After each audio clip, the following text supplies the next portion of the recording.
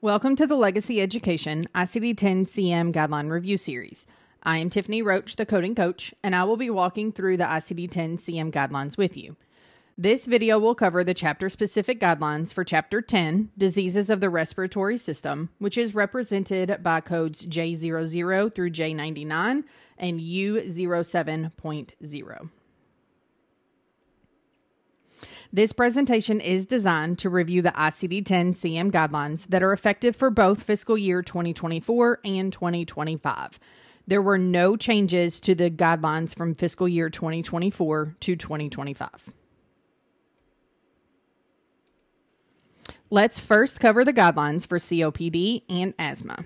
Codes in J44 and J45 will distinguish between uncomplicated cases and cases that have acute exacerbation. When you see the term acute exacerbation, it just means that there is a worsening or decompensation of a chronic condition, so in this case, your asthma or your COPD. Next, we have acute respiratory failure.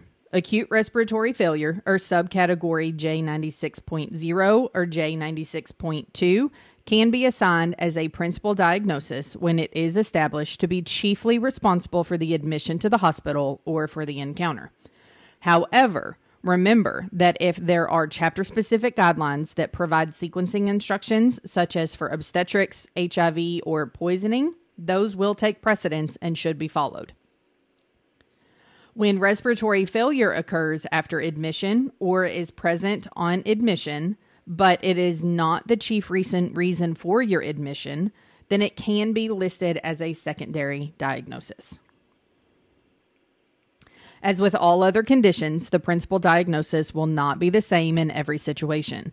If a patient is admitted with respiratory failure and another acute condition, such as an MI, CVA, or aspiration pneumonia, then the selection of the principal diagnosis will be dependent on the circumstances of the encounter.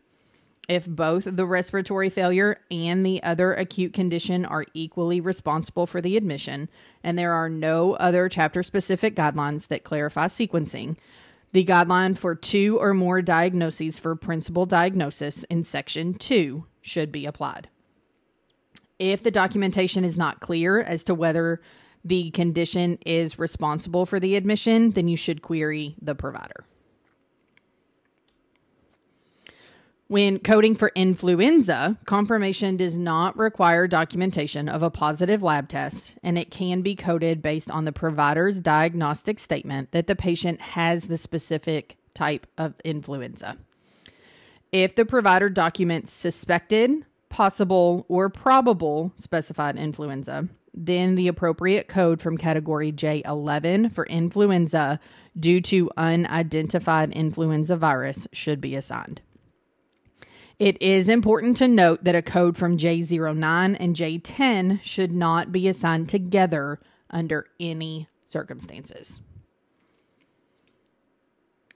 Next up is ventilator-assisted pneumonia. Code assignment for the ventilator-assisted pneumonia should be based on the provider's documentation of the relationship between the two. The provider must state that the pneumonia is associated with the ventilator. If they do not state that it is associated and it is unclear as to whether it is associated, you should query the provider. When it is documented, code J95.851 should be assigned, as well as a code to identify the organism. The additional code should not be a code from categories J12 through J18.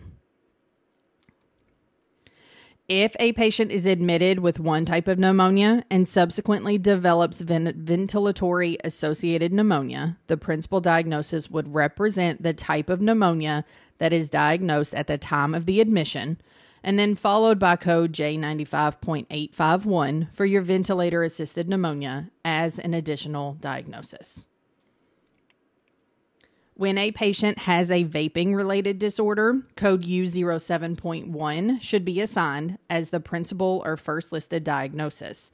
When a lung injury due to vaping is present, only assign U07.0.